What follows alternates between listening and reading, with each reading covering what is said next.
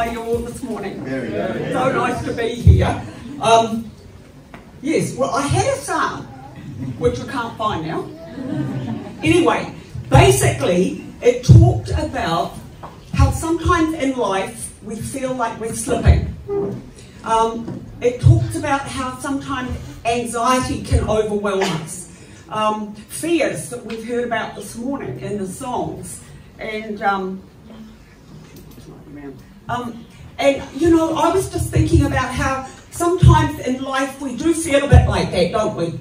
We feel like we're slipping. We might be slipping a little bit spiritually. We might be slipping a little bit in our habits. We might be slipping. We feel like we're slipping in our health, our relationships, all kinds of areas of our lives. The psalm, and I'll find it before the end of the service.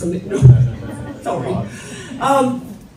Is that, you know, God will never leave us or forsake us, as Emma was talking about. But in relationship to the slipping, I also just wanted to quickly read from Habakkuk.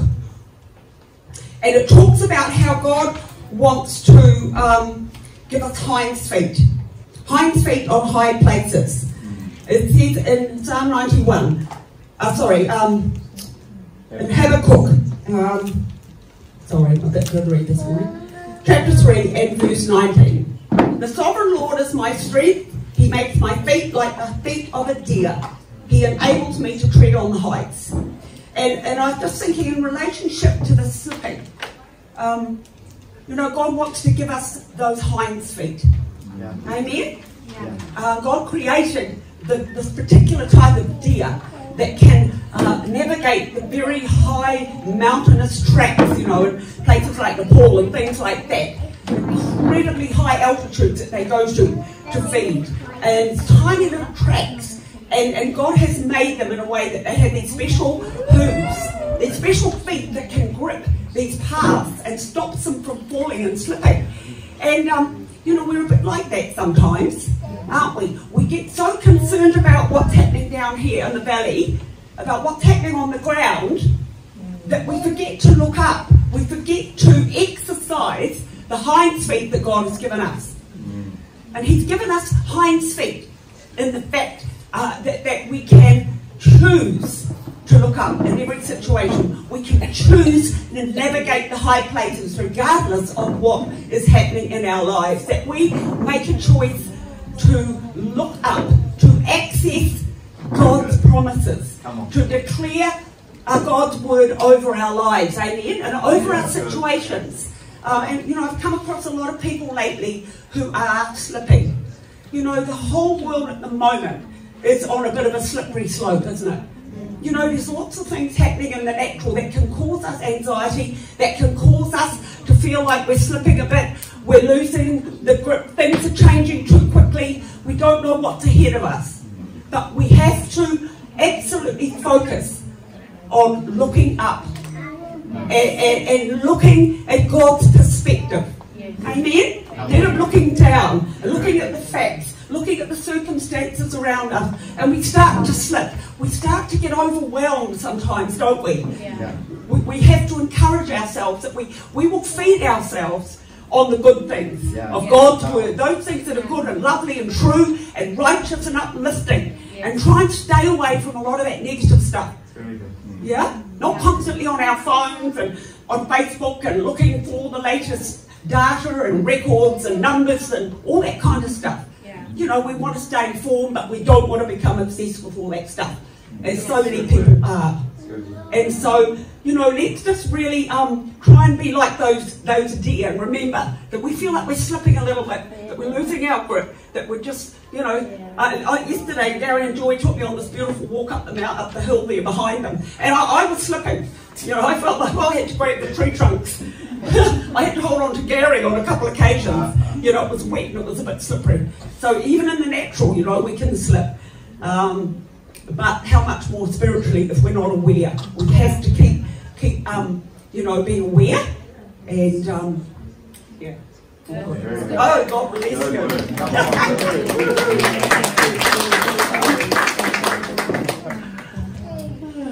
Keep going.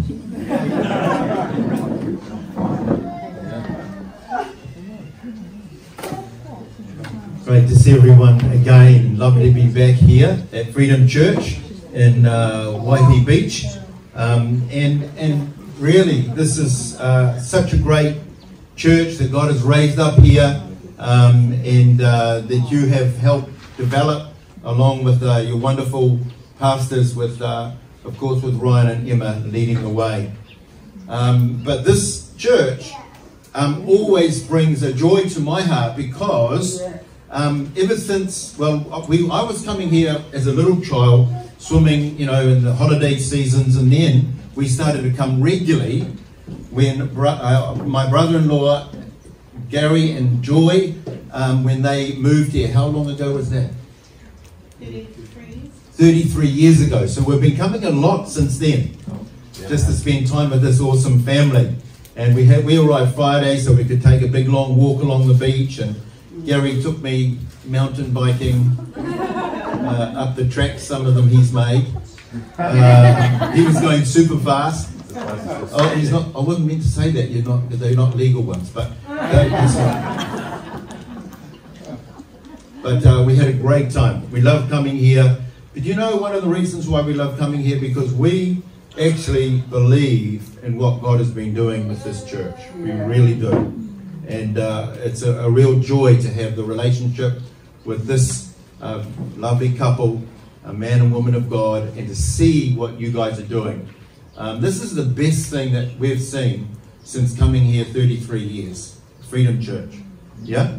We would lament with Gary, what's going to happen? What's going to happen? And we know that it's not only reaching the beach, we know it's also touching people in Waihi and Caddy.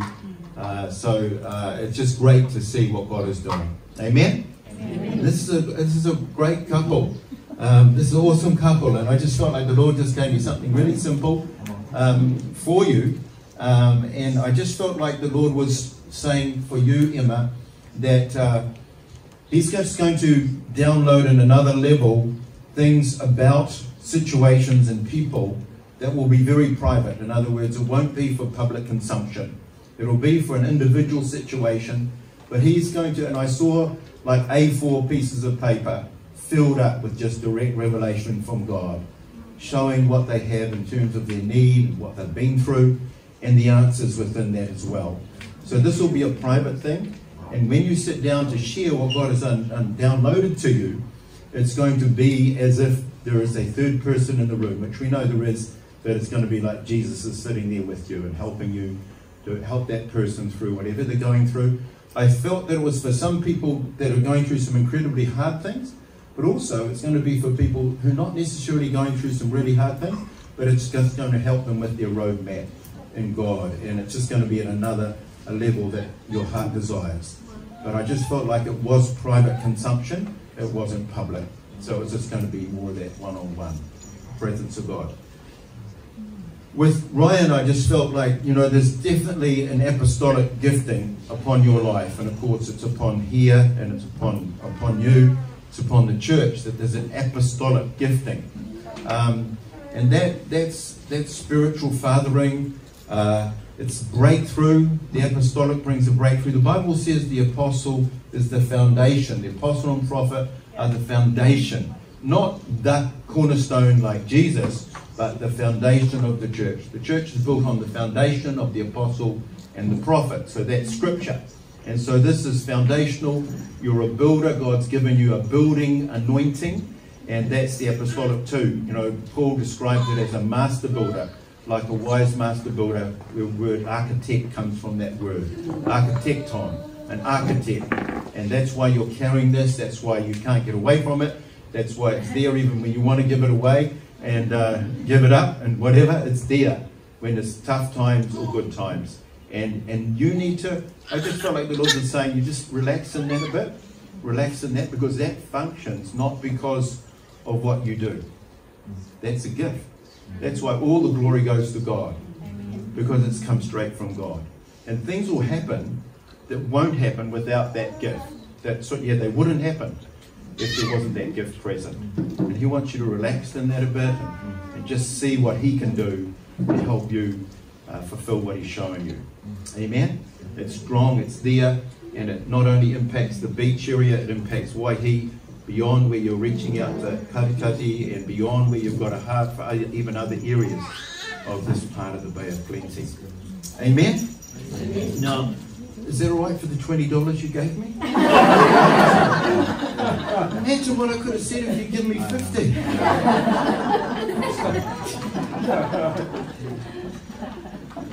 Hallelujah. Father, we just pray. We are enjoying your presence this morning.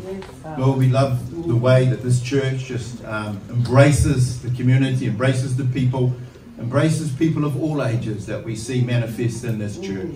And we just pray this morning, what I share, on top of what's already been shared, what we've already been ministered to, on top of what Glenda's shared, Lord, that will just bring encouragement, it will bring challenge, it will bring some insight, we pray.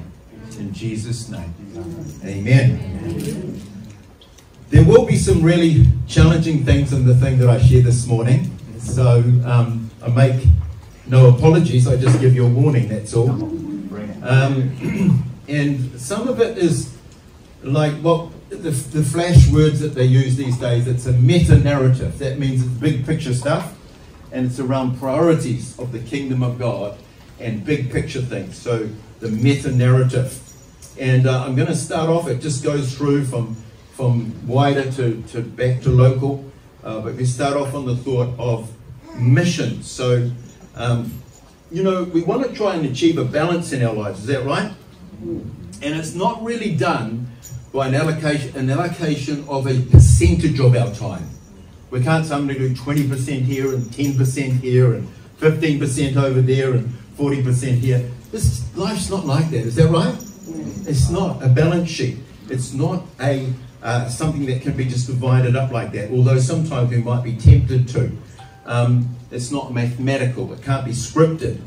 But because there are times when you actually have to exclusively focus your time and attention on something in particular. For example, if you're on a missions trip for 2 weeks, so Gary and I have had the joy of going on missions trips all over the place. And when you're there, that's your focus. Is that right? He can't be worrying about, oh, I've got to do that light switch in that woman's, you know. He can't be thinking like that.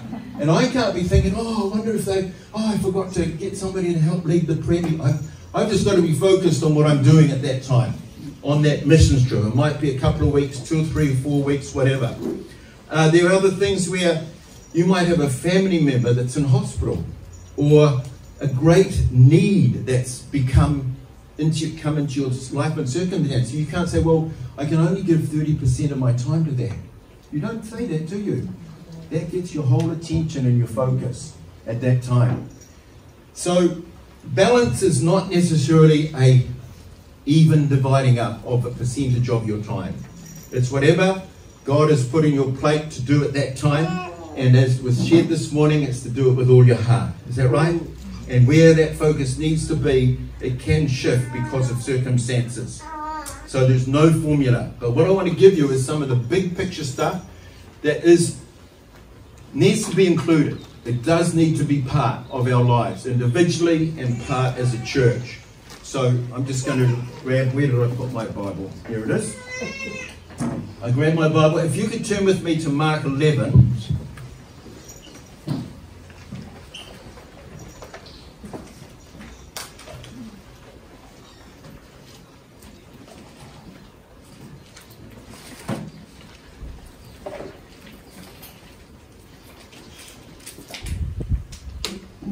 (15 to 17). On reaching Jerusalem, Jesus entered the temple courts and began driving out those who were buying and selling there. He overturned the tables of the money changers and the benches of those selling doves, and would not allow anyone to carry merchandise through the temple courts. And as he taught them, he said, "Is it not written, my house will be called a house of prayer for all nations, but you have made it a den of robbers." Okay, so in the life and the ministry of Jesus, this is where he gets the roughest and the angriest, okay? Is this passage. This is it. This is where he gets the most upset. He gets the most upset with his own countrymen, with his own people, with the Jewish people. And people have jumped on this scripture and they've said things like, you're not allowed to have a Coke machine in the foyer, you know. You're not allowed to sell, you know, cakes. You're not allowed to do this. You're not allowed to do that. And they've kind of misinterpreted. They've missed it completely. They've thought that there should be no sign of any commercial activities associated with the church. But that's missing the point. What's happening here is that they're in the court of the Gentiles. So this is a part of the temple that was specifically set aside for mission. This was set aside so that non-Jewish people could find out about God. So what they had done is they had replaced it with the money changers, people that were doing something legitimate, but it had to be done, should have been done outside, okay? Because people had to change the money. Doves and, you know, sacrifices, they had to buy those things, but it could have been done outside of that. All right? So it's not about whether we've got a Coke machine in the foyer. It's about whether we've got a place of missions. Yeah. And this is about the Abrahamic covenant. This is because Abraham was told you'll be a blessing. You're going to be blessed to be a blessing to all the nations. And so they put the court of the Gentiles in there to fulfill that. And then what did they do? They forgot about it. They replaced it. They put all this other stuff happening, and so missions lost its place out of the Abrahamic covenant that God had spoken to Abraham about. So we need to understand that this is, Jesus is saying, my house will be a house of prayer for all nations. And you have replaced that, and you've turned it into a place of merchandise. And people, you know, buying and selling, even a den of robbers, he describes it. And so his house is what? If he says my house, what does he mean in our context? He says my church. Is that right? It's the church. The house of God is the church. Everyone say to somebody next to you, we are the house of God. Amen? And we have to understand that context, because too many people can regard missions as like some little periphery. You know, there's 3 or 4 people, they meet every few months and they have, you know, they pray for Uganda. So, and you know, some of them knit things and sell things at, you know, markets and things, and raise a little bit of money for mission. So it can be very much on the periphery. But Jesus is saying, my house, my church, will be a house of prayer for all nations. Amen? And so it's central. It's not periphery. It's central to what the house of God should be about. And Jesus gets the most ticked off in this particular thing than we see him in any other. He does in a couple of other times, but not as much as we see in this one. God's inclusive, not exclusive. So let's have a look at that. He says there'll be a house of prayer for all nations. So a house of prayer for Waihi, Beach, Waihi, Karikari, Haroa, this part of the Bay of Plenty. Is that right? Yeah. So that's inclusive, isn't it? And then it goes beyond for all nations. So therefore, he wants his house, his church, to be prayerful for the nations of the world. That's inclusive. Let me show you some other inclusive statements that are very, very clear. Jesus taught us to pray, your kingdom come, your will be done on earth as it is in heaven. That's inclusive. That's beyond where you live. It's beyond your address. It's the earth. So even in teaching us to pray, he was teaching us to be inclusive. That was in, of course, the Lord's Prayer. Acts 1:8, he says, the Holy Spirit will come upon you and you'll be my witnesses where? Here in Jerusalem. Where? Judea, Samaria, and then to the uttermost parts of the world. And when he said that, there's no further place away from him when he said that than here in Aotearoa, New Zealand. Is that right? Yeah. So inclusive language is used by, where else? When he said the Great Commission, Matthew 28, 18 to 20, he says, go and make disciples of all nations. That's inclusive language. Amen? And plant churches obviously is part of that. It's not here or there. It's here and there. God wants us to have inclusivity in our heart for here and there. And not just, you know, one pastor sent an email out he sent it to a friend of mine. It went out to obviously a lot of people. My friend passed it on to me, and there were some really good things about COVID in it. Really good things that advised the churches. But you know what he did? In it he said, hey, maybe it's time we forget about helping Africa and we just help ourselves in our own communities, in our own city. And I thought, oh, he's missing it. I'm not going to... This friend of mine said, do you think we should send that on to the pastors? And I thought, oh no. Even though it's 7 out of 8 good points, I'm not going to send anything that's going to say, no, forget about Africa. Do you know the moment that those countries hit lockdown, 90% of those people, their income stopped. They didn't have a government like ours, generous to help. They didn't have wage extensions and subsidies and business stuff. They had nothing. No safety net. Their income stopped, so did their money to buy food and necessities for their families. So we chose to give more to missions during that time. We sent more to help. And it wasn't because people were pleading with us. We knew. When we made inquiries, we knew that the people that we had been involved with, and Joy's been with Gary to some of those places, we knew that their income stopped the moment they had lockdown. They didn't have that opportunity to earn or get help from the government. And plus we also gave thousands of dollars of Pack and Save vouchers out locally. What is it? Here and there. Not here or there. We need to be inclusive. We need to have a heart that reflects the heart of God for peoples of all nations. Not just our little part of the world, as it were. It has to be, obviously that's where most of our time and energy goes into. But I want to encourage you this way. I want to challenge you this morning about this area of carrying on, having this heart of missions for the nations, to develop that even more. The prodigal son story. Here's a take on it that maybe you haven't seen unless you're Jewish. If you're Jewish, you've probably got it. The older brother is like Israel, not welcoming the Gentile sinners, the younger brother, seeking a way into God's family. And the prodigal son story is a reminder to Israel to be faithful to the Abrahamic covenant. And when Jesus said that, the Jewish people can interpret it like that. You and I see it in a different way, and it's a fantastic story, isn't it? Prodigal son's just amazing. I love the prodigal son. I mean, I can preach 8 things out of the prodigal son story. It can be all about the older brother, it can be about the younger brother, it can be about the father, it can be all these different things, and they're all true.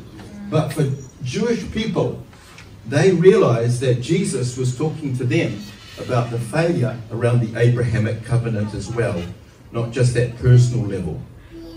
Okay, so you are the house of God, and you and I need to be faithful in prayer and giving and going when we get the chance, even with the gospel. Supporting missionaries, amen? Yes. Praying for them and for the nations. Obtaining that inheritance that we have as churches, and God promises churches and us as individuals as well. In Psalm 2 in verse 8 he says, ask of me and I will give the nations as your inheritance, the ends of the earth as your possession. That was actually spoken to the Messiah, to Jesus, but to us as the church. Okay, and this verse, this is a beautiful verse. Let's turn there in Romans 10, we'll probably start in verse 9. We might try and skip some of it.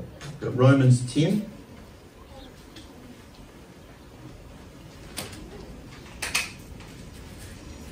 This is about faith, and it's about the gospel and our feet. How beautiful are the feet of those who bring good news.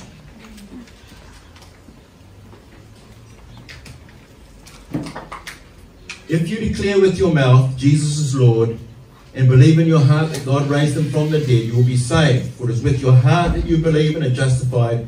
It is with your mouth that you profess your faith and are saved. The scripture says, anyone who believes in him will never be put to shame. For there is no difference between Jew and Gentile. The same Lord is Lord of all, and richly blesses all who call on him. For everyone who calls on the name of the Lord will be saved. How then can they call on the one they have not believed in? And how can they believe in the one whom they have not heard? And how can they hear without someone preaching to them? And how can anyone preach unless they are sent? As it is written, how beautiful are the feet of those who bring good news. But not all the Israelites accepted the good news. For Isaiah says, Lord, who has believed our message? Consequently, faith comes from hearing the message, and the message is heard through the word about Christ. But I asked, did they not hear? Of course they did. Their voice has gone out into all the earth, and their words to the ends of the world. Freedom Church in Waihee Beach has a voice to the nations. Amen. You need to believe that. Freedom Church has a voice to the nations. As much as a church is engaging in missions beyond their own location, they have a voice to the nations. It might be a small voice, it might be a louder voice, but whatever it is, it's a voice. The moment you start praying, the moment you start giving, the moment you start partnering with men and women of God who have given up a lot to go into the mission field, or with national workers in those countries, you partner with those, then you have a voice to that nation. That's your voice. Heaven records that voice. Heaven rewards that voice. Amen? And so I want to encourage Freedom Church this morning, as much as they are right now, to even accept the challenge this morning. Hallelujah. You have a voice. I want to tie this in with something that is probably we're quite aware of at the moment. We're aware of some sort of awareness around end times things at the moment because of what's been happening, and lots of conspiracy theories. I'm not going into those this morning, don't worry. But just turn with me to Matthew 24. I'm just tying these things together. Matthew 24.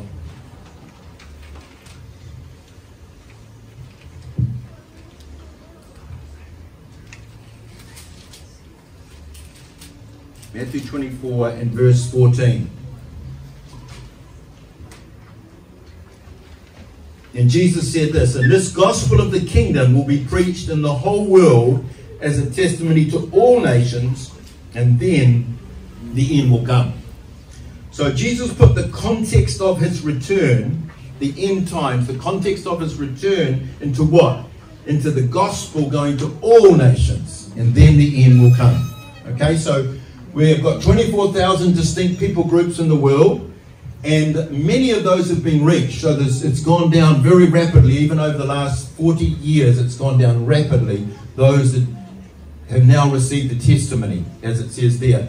It's right down to about 2,000 people groups that have yet to receive the testimony of the gospel in their own language, where there's self-propagating churches.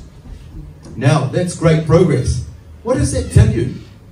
If Jesus said the end will come when all nations have received the testimony, and we've gone down from 24,000 total distinct people groups, nations it talks about, right down to 2,000, what does that tell you? It's pretty close. What does the church need to do? Continue getting the gospel to the nations. Continue fulfilling the Great Commission. And that is the indicator that Jesus gives you. So I know he's not coming back tonight. You say, Pastor, he could come back anytime. Friend, he's already said when he's coming back. He just hasn't given you the hour and the day, because only the Father knows that. Is that right? But he's given us the context. And the context is when we get the work done, he will return. Yeah. It's not fair for people not to hear the gospel, is it? No. It's not fair. No one should hear it twice till everyone's heard it once. Yeah? No one should hear it twice till everyone's heard it once. Amen. So, it's quite quiet. It's good. I want to tie this up and try and encourage you with this, is that missions helps speed his return. Amen? And now I'll turn over to another scripture where you can also help the Lord return faster. 2 Peter chapter 3, verse 10. This is another one. I've studied the scriptures now for 46, 7 years, whatever it is, and there's only two things that I've seen that can affect the return of the Lord and speed it up, as it were. And 2 Peter is one of them, and the one that we've just said out of Matthew 24. So 2 Peter chapter 3, verse 10. But the day of the Lord will come like a thief. The heavens will disappear with a roar, the elements will be destroyed by fire, and the earth and everything in it will be laid bare. So it's not destroyed, the earth, it's going to be renewed. Verse 11, since everything will be destroyed in this way, what kind of people ought you to be? It says you ought to live holy and godly lives as you look forward to the day of God, and it says, speed, it's coming. Wow. Wow. We can affect the return of the Lord in two ways. The only ways that I've seen in Scripture, after studying them for over 40 years, and that is missions, get the gospel to the nations, to the peoples, and to live godly, holy lives, to be the bride of Christ. The bride has made herself ready. It's a picture of the bride. It's a picture of Christians taking seriously God's #1 goal in our lives is us to become like Jesus, to be conformed to his image. So we're growing in maturity, and here it says we can speed his coming as the church, as Christians become more godly, as they live holy lives in a very unholy world. Is that right? The bride is getting herself ready. I want to tie this into some of the circumstances in which we live. And so, even in, just write this down, we won't turn there, but 2 Peter 1 verse 3 says, we have been given divine power to live a godly life. Amen? So, it's telling us to live a godly life and speed his return, but then the Bible also promises divine power to do that. Hallelujah? The bride is getting herself ready. Men don't really like the idea of being the bride of Christ. Let's face it. We're blokes. We're men. What do you mean we're the bride of Christ? Well, that's the language of Scripture. So we could go with other things. There's that we're becoming mature sons. Is that right? That's another way of describing it. We're growing to be more Christ-like. But it's the same thought, that we are growing in Christ-likeness, and we're getting closer to being a genuine reflection. Who believes that this area, this part of the Bay of Plenty, and this area and this heart that you've got for beyond even the beach, who believes they deserve a genuine reflection of who Jesus really is? Yeah? A genuine, like when they see us and when they see the church and they see Christians, not perfect, but something genuine about Jesus that shines through the church and through our lives. And I believe that's our goal and where we are serving the Lord in Glen Innes. Unfortunately, there's incredible evil and corruption, pain and violence. Is that right? Right now. Selfishness. But the Bible says that will be finally dealt with when Jesus returns. Who's looking forward to that? It'll be finally dealt with when Jesus returns. And Matthew, we won't turn there for the sake of time, but Matthew 13, and if you're writing it down, 36 to 43, it talks about the tears in the wheat. Okay? And Jesus talks about a parable, and he says, let the tears in the wheat grow up together. Let them come to full maturity. We are in a day where full evil is coming to maturity. Is that right? Yeah. But Jesus is calling the church to full maturity, the wheat. Yeah. And it's going to be separated, isn't it? The wheat, the church will go, it's come to maturity, it will go to be with God for eternity, with the Lord. But the tears will be separated off. And that's the full evil that we see is maturing to this day. I want to ask you this question and just say this thought. Do you think that allowing a baby to be come to full term and leaving it on a table to die without medical assistance, do you not believe that's evil come to full term? That's evil come to full maturity. But see, we live in it's a proverbial bowl warming up, the water's warming up, and the frog doesn't know, but he's getting boiled to death. Is that right? So evil is coming to full maturity. And we're at a point now in our society where they are saying evil is good and good is evil. Yeah. You're right there. Is that right? Yeah. You ask Joy what she has to face in working in a school. Some of you others in the education system. Yeah. And it's just in their face every single day. So what we're in a day now is where evil is. The tears are coming to full maturity. But the church has to come to full maturity. Amen? Yes. And I know that in kingdom now we can say, yes, we have to do our utmost, and of course we do, to bring kingdom influence. And I've just lost a friend as an MP who's, when I say I lost him, he was an MP doing amazing work in Parliament, Alfred Nurrow. So in that political space, he was bringing great kingdom influence. But because of that red tide that happened, he lost his seat in Te Atatu, and he's lost his voice in the parliamentary setting. He won't lose his voice overall, because he already had a voice before he entered in Parliament. But we understand that some of those things that are happening right now, and we need to be kingdom influencers wherever we find ourselves. Is that right? Yeah. So it's not a despair. It's not a giving up of our hands. It should incentivize us. It should motivate us to do even more for the kingdom. Amen? Because the days, as the Bible says, the days are evil.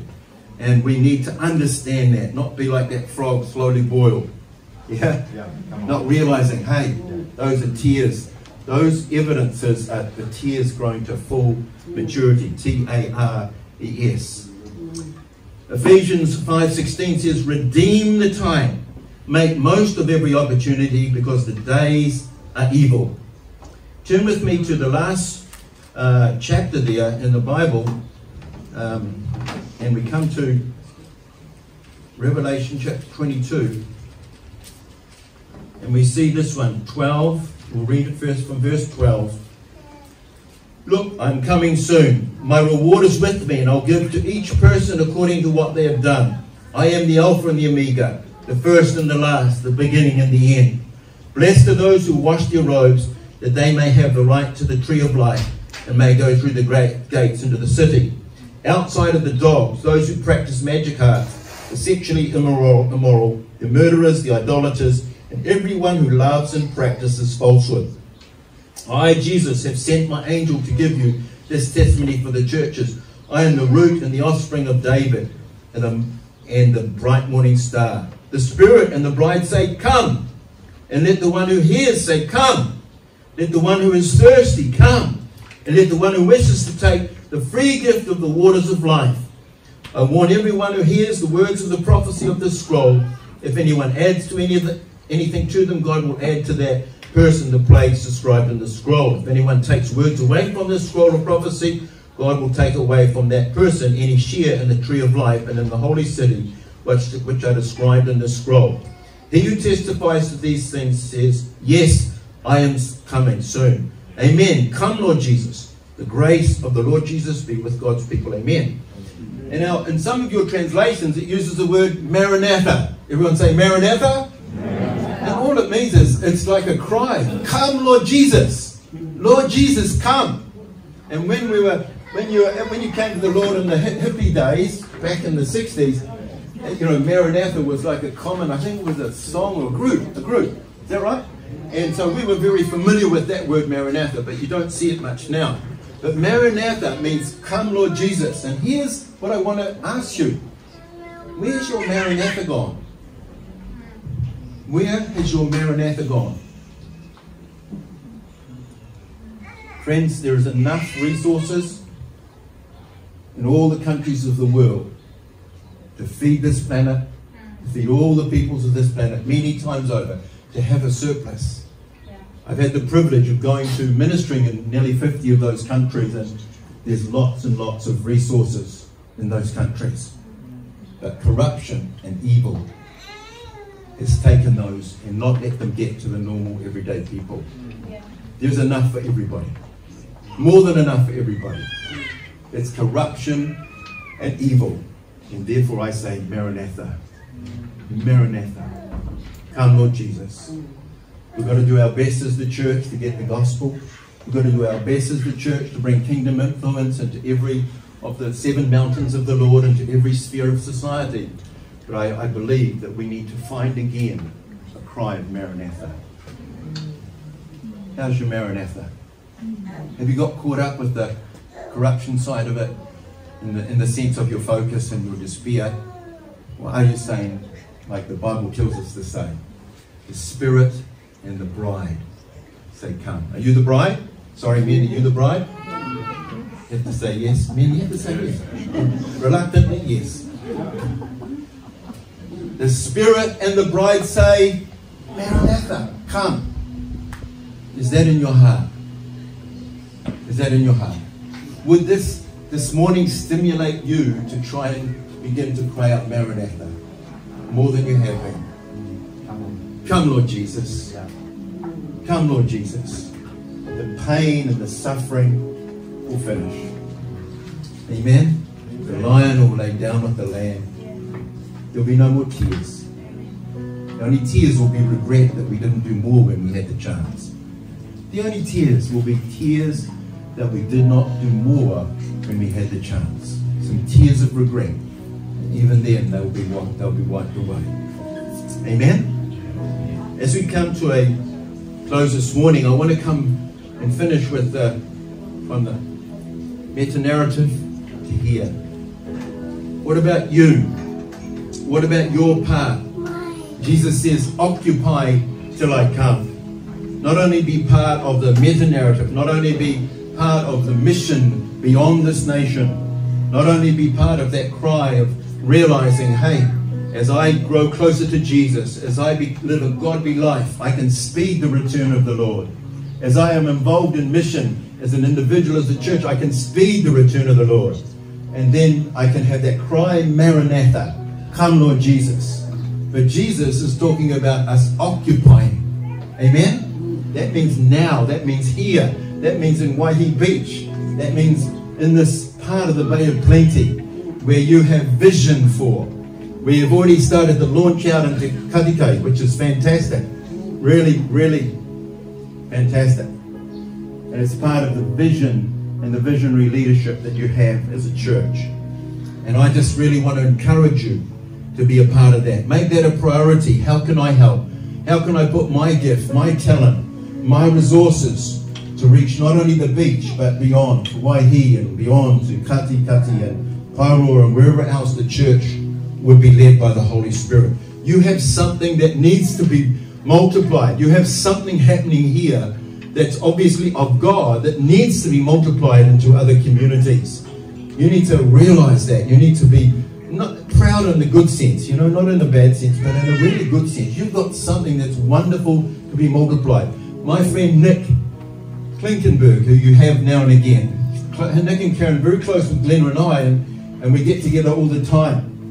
And he loves it. He just loves what God is doing here. And we talk about it on the phone. And I told him, look, Nick, I'm coming. I'll correct all the silly things you said last time. I'll bring the balance that, you know, the church needs.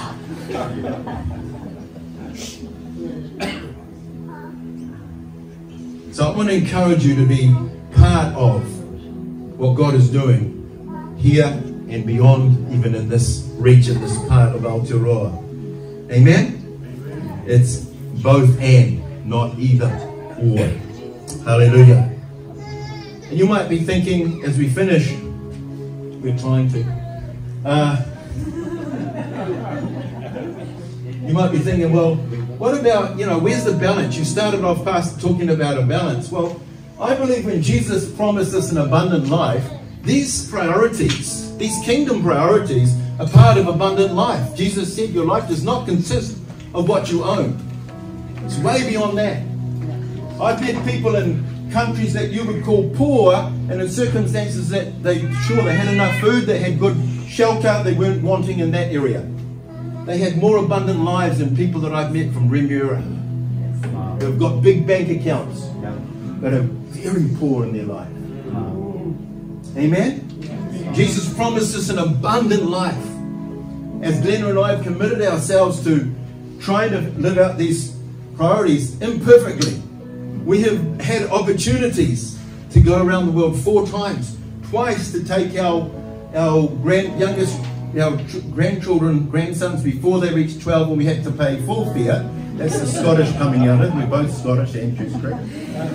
Before they had to pay full fare, we took them when they were 11. We've done that twice, and 2 other trips. Now, the wonderful thing was, on one of them was a sabbatical. You're supposed to have sabbaticals after every... 2 years. No, 7, sorry. 7 years. We had our first sabbatical after 28 years of ministry. We went to 18 countries in 19 weeks. We ministered in 12 of them. The other 6 countries, Jesus just said, I think you'll like to go there. There's some neat stuff there. And what about over here? You've got some family over here. Would you like to go there? He wants to give us abundant life. Yeah. He's not reluctant to bless you to do something that's just for you.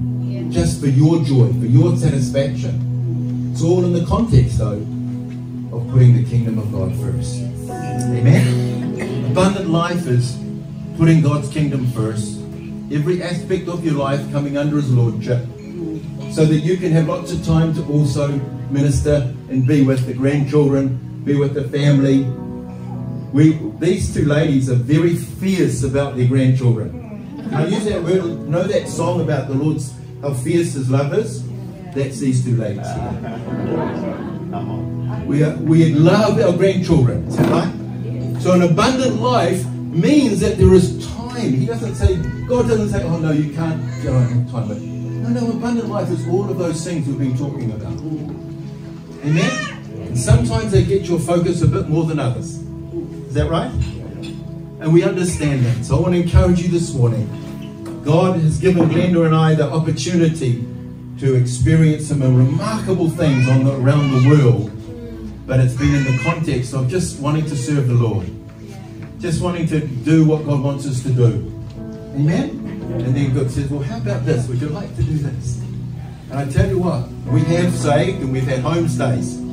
Homestays from different countries. 100 of them over the years.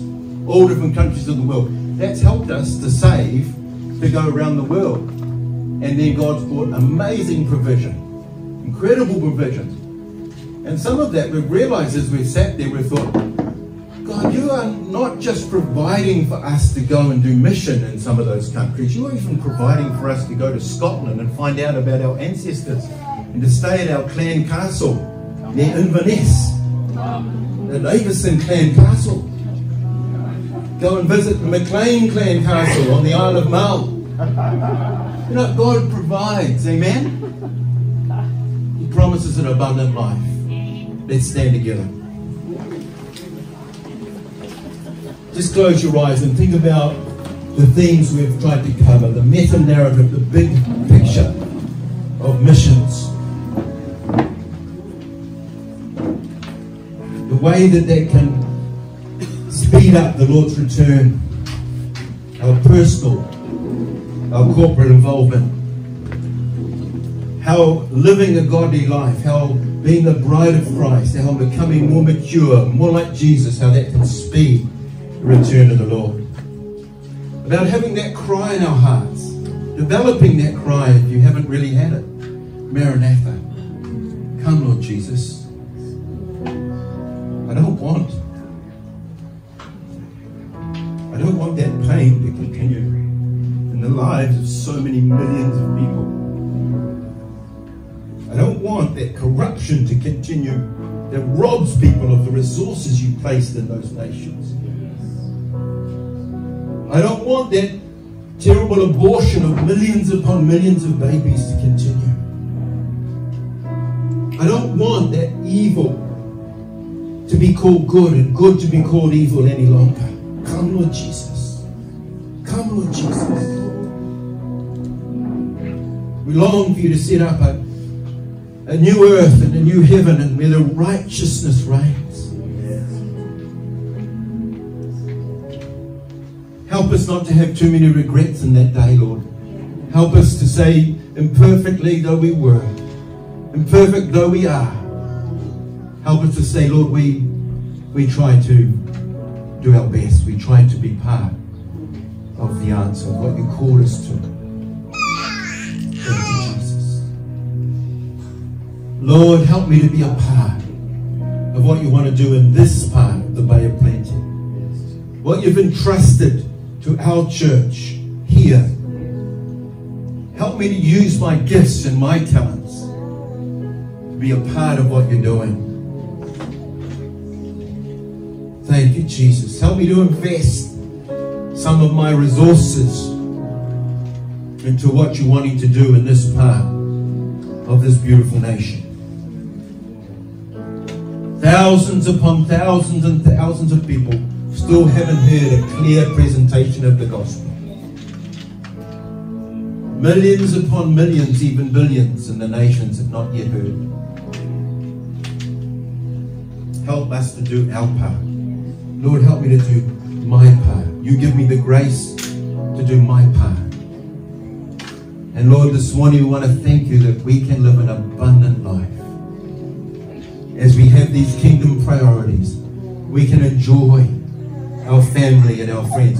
We can enjoy our recreation. We can enjoy all that you've given us in the natural, in this beautiful part of the nation. Thank you for an abundant life. Thank you, Jesus, that goes beyond our possessions, goes beyond our bank balance. Thank you for that joy. Thank you, Lord, for that fullness. Thank you for the Holy Spirit that will help us to live that abundant life.